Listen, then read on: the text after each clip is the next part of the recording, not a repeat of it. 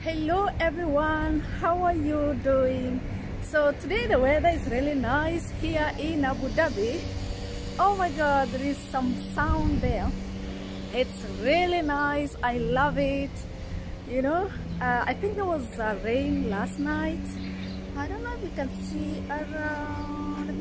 Let me show you a bit of Abu Dhabi this morning. It's actually raining, like you can see the weather is different. It's actually 7:30 a.m. in the morning. Everyone is busy. It's Ramadan season here, and so let's continue with episode 2 of the things that I wish I knew before I travel abroad. Yeah, so in the first episode we talked of research, and if you've not checked that video, please go check it out in the link below. And then as we continue with episode 2, on addition to safety of the place, I would say please inform people, inform at least some few people before you travel, you know, for your own safety. You know, there is this mentality of people just traveling abroad secretly. They don't want people to know that they are traveling. Actually, that was me, because I didn't want anyone, you know. You got a visa, you're doing, you know, your thing slowly underground, you don't want anyone to know. Yeah, it's good, but at least inform a few people. You know, anything can happen. Can you imagine? See, I was in Libya. If I had died, you know, my mom even didn't know that I was in Libya, you know, because I remember I lied to my mom that I was going to the capital city of Kenya, Nairobi. I found another job because I was working, I had a good job, you know, and all the things, all my household stuff, you know, I put them in the truck and took them to my mom and told her, you know, I'm going to Nairobi, I found a good job, and you know, she was happy, you know. So I really didn't inform anyone. The only person who knew was my friend who hosted me in Nairobi. And you know, I feel like if anything could have happened, it could have been a different case, you know. I was in a war zone. Nobody knew that I was in Libya. Okay, later, after I arrived there, I called my family and, you know, I informed them that I was in Libya, Benghazi, you know, and everyone was shocked, like, oh, Libya? Naivety is so bad. Please inform some few people. If you don't want many people to know, I know people, you know, don't want to share their plans, which is good, but at least have some few people. Tell 2 to 3 people, close people, you know, those people who care about you. Just tell them, you know, give them even any information, the city you're going, you know, in case of anything, in case something happens, they can be able to trace you, you know. So the second thing I would say, it's very hard. I wish someone had told me life abroad is very hard. Here, you don't have any family, you are very new, maybe you don't have friends, it's very difficult. Work itself is very hard. I mean, abroad I realized that, you know, you have to work extra hard. Sorry for the background noise, some activities are taking place, so I hope you can hear me. So abroad, life is very hard. You have to work, my friend. If you are sick, you go to the hospital, unless it's your off day. And for example, for me, I'll tell you my experience.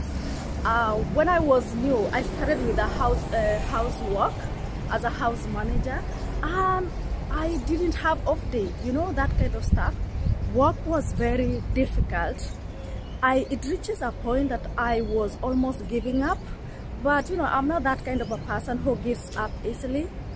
So life was very difficult, you know.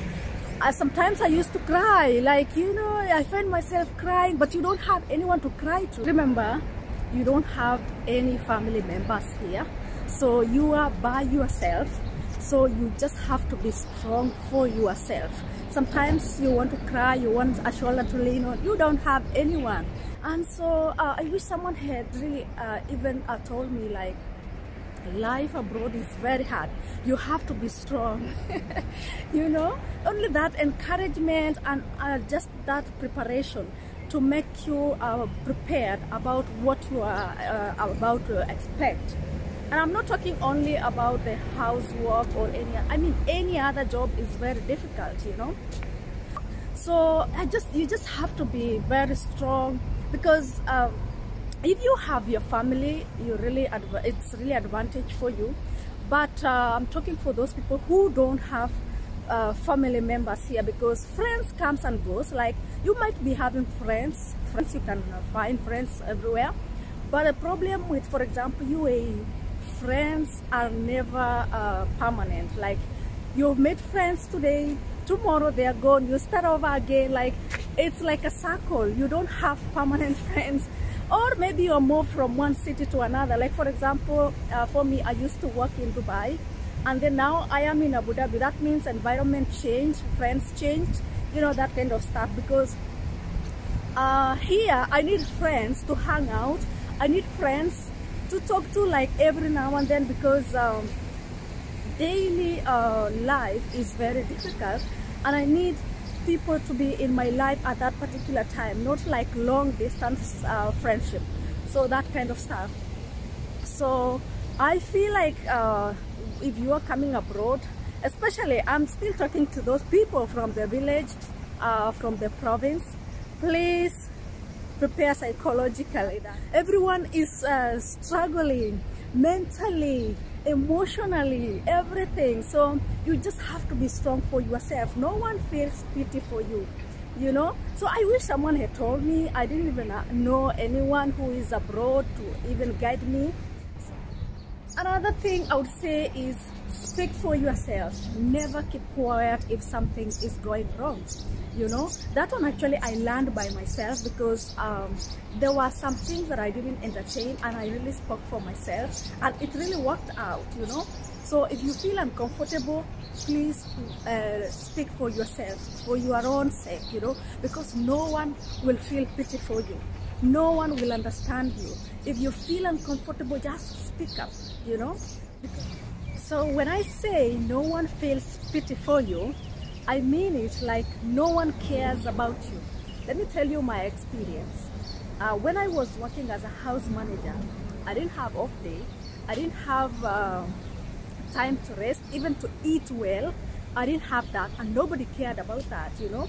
So I used to work like almost 15 hours per day, and where I used to sleep wasn't a very good place where, you know, I would say I am abroad, I am sleeping well, you know, that kind of stuff.